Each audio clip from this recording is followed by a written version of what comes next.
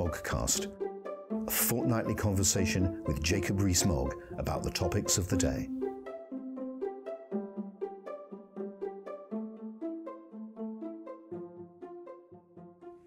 Welcome to another edition of the Moggcast. This is Paul Goodman, editor of Conservative Home, in conversation with Jacob Rees-Mogg. Jacob, when the Prime Minister won the vote of confidence, the leadership ballot last week, there were different reactions from people who voted against her. Some said, well, she's won and that's the end of it. You persisted in saying that she should go. Is that still your view? No, it's not. It was one last push to say that the result had not been by any means as good as the Prime Minister might have hoped for. But she has won. Under the rules of the Conservative Party, she is the leader, and I will support her as leader of the Conservative Party and as Prime Minister. That I'm not interested in being an irreconcilable or a dog in the manger or whatever image you like to conjure up. That the Prime Minister has won under the rules and that she has decided to stay on, and therefore Conservatives ought to support her. A critic might say you were very much a dog in the manger immediately in the aftermath of her winning. You were very dog in the mangery about it. Why have you changed your mind? I was indeed a dog in the manger after it. Why have I changed my mind? Because that was the last effort, that we'd had the vote, the result had come through. You know as well as I do that the interpretation of the result can be as important as the result. And there was a chance that the result would be interpreted differently. It hasn't been, and therefore it is in the interest of the country and the Conservative Party that people like me should now recognise that the leadership question is settled, and I will support the Prime Minister, and I will support her personally, though not necessarily every element of policy, with enthusiasm. That this has been decided, and it would be silly of me to try and keep on attacking the leader of the Conservative Party. She now has my support, and that is not equivocal support. She has my full support, and therefore it's not really helpful, having said that, to go back into the reasons why I wasn't saying that last week. But there were reasons. Right, let's just roll this series of thoughts forward, because this is going to be quite big news to the people who are listening to this Moggcast. Let us suppose, for the sake of the argument, that sooner or later the faction in Cabinet who want an indicative vote on ways forward get their way. Let's roll our thoughts forward from there and assume that sooner or later the Prime Minister's position simply collapses. I mean, after all, her position on a number of elements of Brexit policy have collapsed, so it's not impossible to imagine this one might. So let's suppose she puts forward legislation to either postpone the date of Article 50 or, I think more likely, pull Article 50 altogether and stay in the European Union. Let's then suppose Labour table a vote of confidence in the government. Would you vote with the government in those circumstances? I've always intended to vote with the government in a vote of confidence. That Conservative MPs ought to support the Conservative Party in a vote of confidence under the Fixed Term Parliament Act. That is about keeping the Conservative Party in office and not handing Downing Street over to Jeremy Corbyn, or moving to an early general election. That I may disagree with individual items of policy, but I certainly have confidence that the Conservatives are better at governing than the Labour Party is. So, even if the only instrument of stopping a second referendum is a vote of confidence, you're going to back Theresa May and the government? But it isn't, because you've got to get legislation through. Now, you mentioned Article 50. I would differentiate two types of change to Article 50. I think if the government were to seek an extension, it can do that just by asking for it. It doesn't need legislation to extend. I just stop you and say it has been put to me that it would need a vote, not legislation, but a vote for extension. Do you have a view on that? I don't see why it would need a vote. Parliament legislated to allow the government to use Article 50, and Article 50 allows for an extension with the unanimous consent of the other member states. I think that's already been voted on as it happens. the government might have a vote, but I'm not sure strictly it would need one.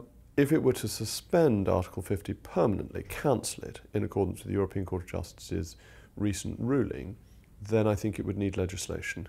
And this was the view given by Robert Buckland, the Solicitor General, on the Westminster trial last night, that the Gina Miller case would indicate that the prerogative has now been bound, and when it's bound in one direction, historically it's been bound in the other direction. You don't get any sense that, and I'm just picking up this weekend's reports, that Gavin Barwell, David Lidington and others have been looking around for ways of, in effect, cancelling Brexit, cancelling Article 50 without a Commons vote, without a bill, without legislation. Well, I think you phrased this very interestingly in a piece you wrote recently in relation to Robin Cook and hunting, and that I'm sure there are conversations that take place thinking about things that may potentially happen that are not and aren't likely to be official government policy. I think it's highly, highly unlikely that any British government would bring forward a second referendum, partly because it would be so enormously divisive. And your piece by Nicky Morgan today explained why and how people on both sides would not want to vote again. But from a Conservative and Unionist point of view, if there is a second referendum on being in or out of the European Union, there's absolutely no reason to object to a second referendum on Scotland being in the United Kingdom. And I would have thought as a Unionist that would be a policy that one would want to steer clear of. Do you think that if the reports over the weekend, which David Lidington hasn't really denied them, are true, do you think he should resign?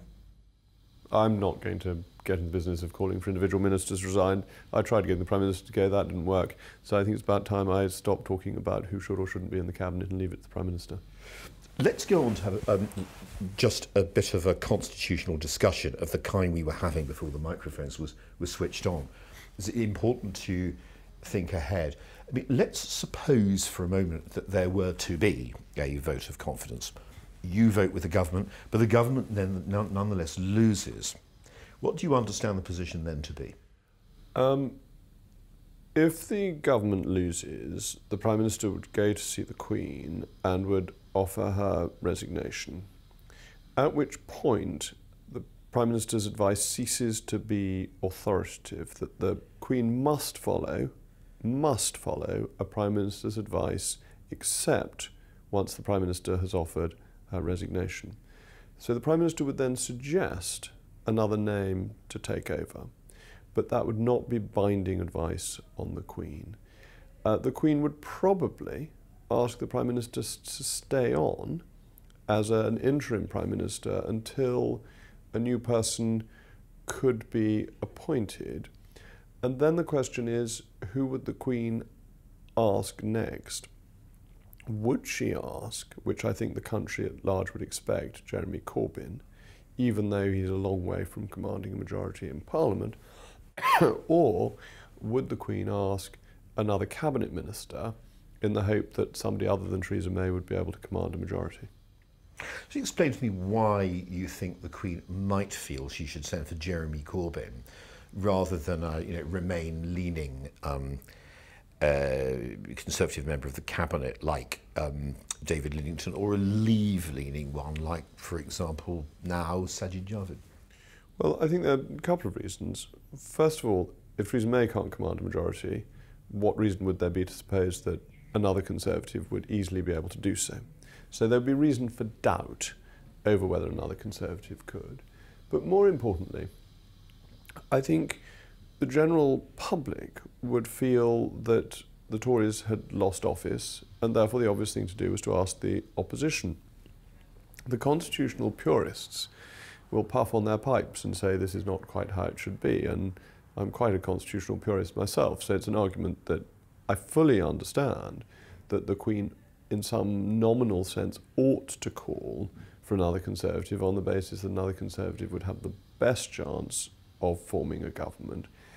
But the British have a great sense of fair play, and they think if one side has gone down, then it's the other side's turn to see if they can do something. And I think that pressure could be overwhelming. And you would see the debates on television and the discussions in newspapers, and there would be learned articles written on the Constitution saying this is what should happen, and they would be right in every historic precedent, but that the headline on the newspapers would say, "Where's Jeremy?" And I think the Constitution is a living organism. It evolves. We don't have a codified constitution. We don't have a court that can oversee the Queen's judgment on these matters. It would be up to the Queen to decide, and I think she would evolve the Constitution in the way almost implied by the Fixed Term Parliament Act, that you ask the leader of the next biggest party. I mean, I'm stating the obvious, but I kind of want the listeners to think about it, because so far so much of the discussion about Brexit has been bound up with the deal, the situation in Parliament, the divisions in the Cabinet and all these options, that I'm not sure many people have realised that in the event of the Prime Minister losing a no confidence vote, the Palace is placed in a very difficult position, and the Queen, at the end of not having put her foot wrong for the length of her reign, is going to suddenly be plunged into making or would suddenly be plunged into making an extremely difficult and controversial choice. The Queen has managed to get this very tricky issue right throughout her reign. It's very interesting that lots of people in 1963 thought that the Queen should not have given up her prerogative by accepting Alec Douglas-Home, but should have chosen for herself. Actually, the Queen was very wise to allow her residual political prerogatives to wither on the vine, because it has kept the monarchy safe from political controversy throughout her reign. And if you look at both her father and her grandfather, they were much more involved in the selection of prime ministers. You look at George V over the 1909 budget consequences and the 2 general elections required to get it through. You look at the rejection of Curzon, you look at George VI and the selection of Churchill. The royal prerogative was active. The Queen has avoided that, and I think the Palace would be very reluctant to use the royal prerogative against what appeared to be the will of the country. Just one follow-up question to this. Let's just suppose that what we're discussing happens, and there's a new Prime Minister, it's Prime Minister Lidington or Prime Minister Mordaunt or whoever. Who's the leader of the Conservative Party? Well, Theresa May will remain leader of the Conservative Party until she decides not to be. She has at least a year, but I would be very surprised if after a year anyone wanted to challenge her again. So I think the Prime Minister can remain leader of the Conservative Party broadly for as long as she wishes. I was raising the question of what happens if you have a new Prime Minister after a confidence vote, but the leader of the party is still Theresa May. She can't be challenged for a year. I'm not quite sure what the position is. Do you have a Prime Minister who's not the leader of the party? Well, it wouldn't be the first time it's happened. Churchill was Prime Minister and not leader of the party. Chamberlain remained leader of the party for the rest of his life, if I remember correctly. Well, I think our listeners and everyone else should reflect on all these possibilities going forward. But can I just take you back to the beginning of this discussion? And you know, you've said now that the leadership election and challenge is over and you're going to sort of go four square behind Theresa May. There's an argument that will be put to you that will say, look, haven't the ERG made a bit of a mess of it? First of all, you couldn't get the 40 letters despite your challenging the Prime Minister in the Commons and the great scrum outside St Stephen's entrance afterwards. So there you are. And then, although her authority has been dented, you failed to pull her down. Yes, that's true. We did fail. I mean, it'd be silly to beat about the bush and pretend that we succeeded when we didn't, that we wanted to do something, we haven't done it, we must recognise that, and that's why I will now support the Prime Minister. What do you think her plan is now? We must ask the Prime Minister what her plan is. I don't know for certain, though the best guess is that the Prime Minister thinks that as time passes, people will come round to her deal, thinking that it's better than the two options that people are being threatened with. One is staying within the European Union, the other is leaving without a withdrawal agreement. I don't think this works, partly because people like me think that leaving without a withdrawal agreement is nothing to be frightened of, and indeed presents considerable opportunities. Trevor Kavanagh has a brilliant piece in The Sun this morning explaining why we'll be fine leaving without a withdrawal agreement, and if you haven't already highlighted it to your readers, you should. The other reason is that is completely the obverse, that the Labour Party thinks that leaving without a deal will be a disaster for the Conservatives. They'll never win an election again, and therefore refusing to vote for anything Theresa May puts forward helps them. Now that means that the Labour Party will mainly vote against any deal. The SNP will vote against any deal. The DUP will vote against any deal that cuts up Northern Ireland from the rest of the United Kingdom. And there are quite a number of us who will vote against a bad deal too. I'm not predicting 117, but we don't need 117. Finally, you've been steadfast throughout these Moggcasts for a long time that given that no deal is the default, if there isn't a deal, no deal will happen. Do you see any reason now to revise that view as this campaign for a second referendum, for the so-called people's vote, begins to accelerate with Alistair Campbell, Tony Blair, Mandelson, all these familiar faces pitching in, and some voices on the Conservative side joining in? Chuka Umunna has said himself that he doesn't think there's a majority in the House of Commons for a second referendum. The more Tony Blair campaigns for a second referendum, as far as I'm concerned, the better. I think it's enormously helpful in persuading people that it's not a good idea. That I don't want to be rude about Tony Blair, that he managed to do something incredible and have a connection with the electorate that was exceptional and allowed him to do almost anything he wanted in the early period of his premiership, but that now he lacks that resonance and support across the country and has become a negative. So I don't think his support for it actually helps. And as they campaign for it, so more people are coming out against it. We discussed earlier the question of would it legitimise a second referendum in Scotland. The Prime Minister is coming out more determinedly against it. And I think there's also a feeling that it would be deeply irresponsible that we've had a vote. The decision was made. We were told it would be a final decision. The vote was then validated by a general election where both main parties said they would accept the result. I think you at least need another general election with a party campaigning for a second referendum, a loser's vote, before you have it. So no, I don't think it's gaining sufficient momentum. And in a funny way, the more people think about it, the more they realise that it's not an easy solution, it's a really bad solution.